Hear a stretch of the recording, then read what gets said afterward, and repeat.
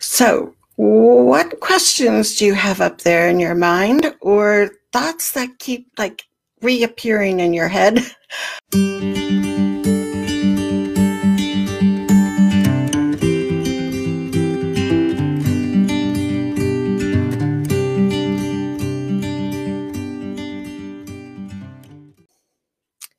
And Dan says another important consideration, parent access to student records is addressed by FERPA.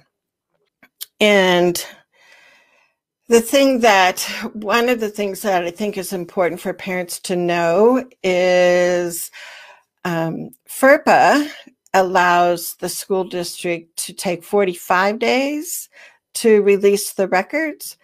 My understanding, California, I think it's still this way, California requires, after a parent's made a request, within 10 days, the school district has to provide the records.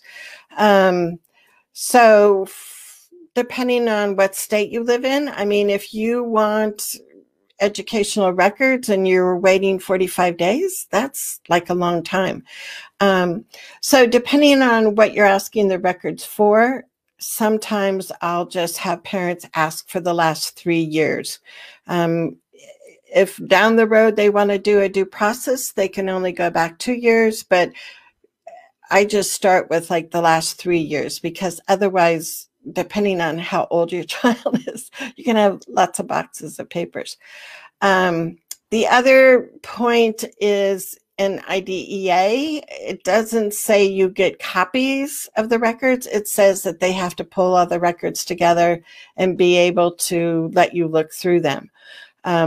Most places will give you copies if you can get it, like on a thumb drive. That's even more helpful to me. That you can download it that way instead of having lots of hard copies. But you just want to also know that in IDEA, when the section, and Dan can probably look this up for us, this section that talks about access to records, if you have an upcoming like IEP meeting or mediation, Laura, or a facilitated meeting or something, that IDEA has that exception that you can get the records before the meeting and not have to wait 45 days. So the template that I use for families that are working with me kind of goes into, yes, we know there's a 45-day, grace period from FERPA, but we also know IDEA says blah, blah, blah. So that's the thing. The other thing about records are emails. If it mentions your child, if it mentions you, those are considered educational records. You can request copies of those. The template that I have is from a very famous attorney out east. And she lists 28 different items that are considered educational records. So she gave me permission to use her letter. So now I use that as a template. But yeah, there's a lot of specific things that you kind of sometimes forget about. And if you only put a generic request for records, you're probably not going to get very much. So again, the word of the day is specific. Be specific in your request of what you want.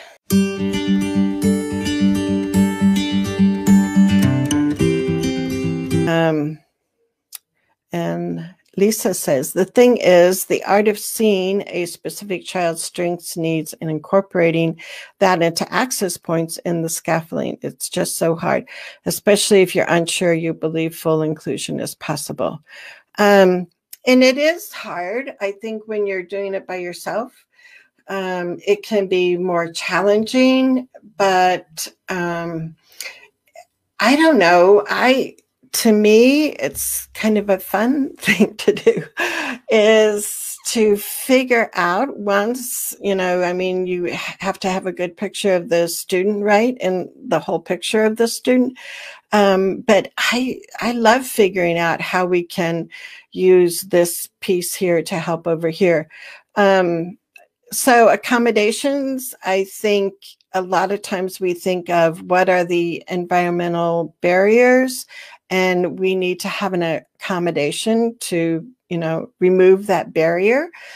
So that can be one way when you're looking at what would be good accommodations for my child to have. The other part that I like to look at, and so when I'm color coding that IEP and highlighting all the strengths in green, is I go back to that and I say, these are strengths for the child. This is how they learn, right? How can I use this and use it as an accommodation? So a real easy example is for students that are visual learners, like my son was a visual learner. And so then a great accommodation is a daily visual schedule on his desk, right? And so looking at your child's strengths and saying, how can we embed these into that accommodation section? So again, to me, that helps the IEP be more strength-based. And we want that to be that common thread besides inclusive education that goes through the IEP, that it's strength-based. The other thing is, so if you guys don't get my weekly newsletter and you're interested, let me know, because I'll put more resources in there.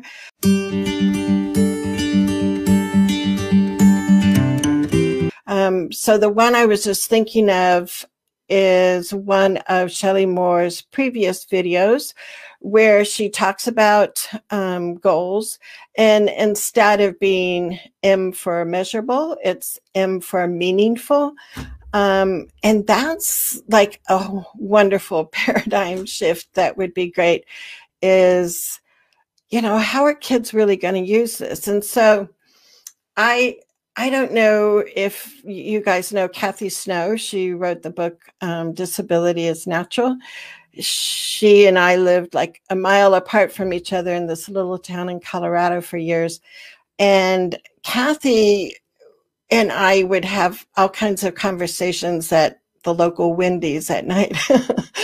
And one of the things that we would talk about is how to make these goals meaningful. And so I was looking at a student that I had when I was a teacher, and one of the things that he was working on was handwriting, to write smaller, to write legible, all those good things. And instead of having a measurable goal that, he's going to write his first and last name on this kind of paper or whatever, it's like, where in the school does he need to use this skill of writing his name? So one place is on worksheets, right? If students have like a written paper, usually they have to put their name on it. And then we're going, okay, so where else in the school do you have to be able to write your name? Now, this is going to tell you how old I am, because at this point, we were going to a library that in our building that still had library cards. Raise your hand if you remember library cards. And students would have to, there's a whole can of pencils there, would have to write their name on the library card in order to check out the book. I know we don't have to do that anymore, but the whole idea was to kind of do this ecological inventory of the school environment and say, where are real life situations when this child has to do this skill? And let's have that be the measurement that, that we're going to be looking at that skill, and how it's going to be used, not like, if they can take, 3 conversation turns with the SLP in the therapy room. We want to move away from those kinds of goals, I think, and be more meaningful.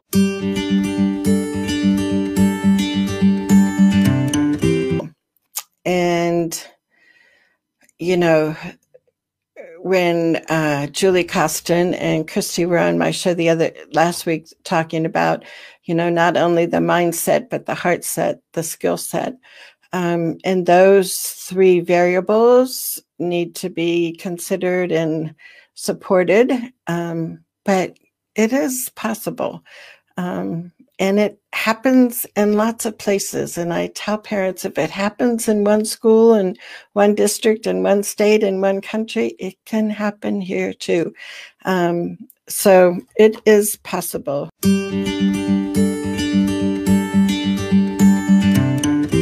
Tamara says, my son's progress reports have a lot of copy and paste from the IEP with little additional information. Is that okay? And my answer is no. Because, I mean, this is like where it gets to be, this is, so many times we're kind of just going through the motions of like, we have to have this box on the IEP filled out. And we just always put, monthly, this data collection reports sent home.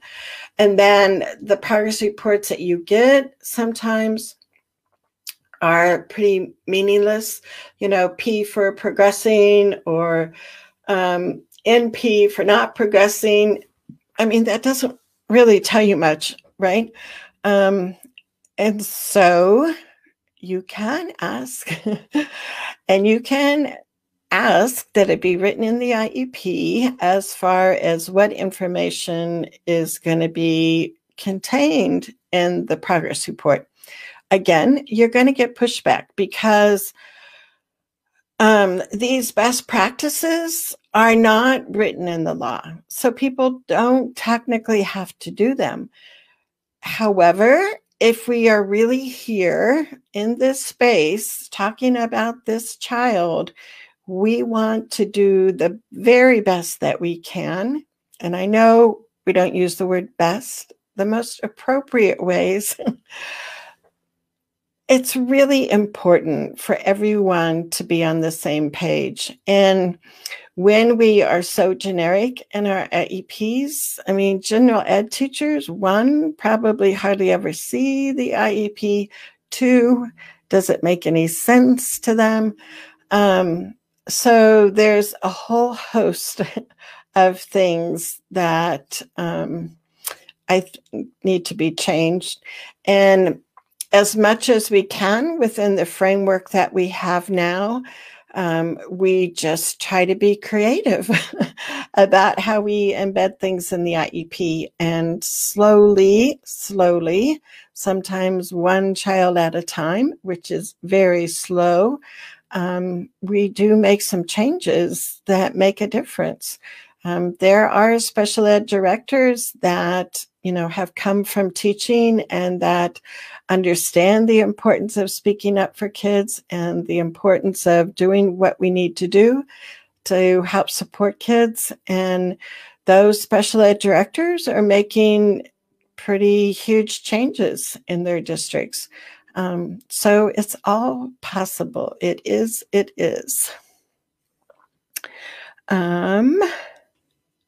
Let's see.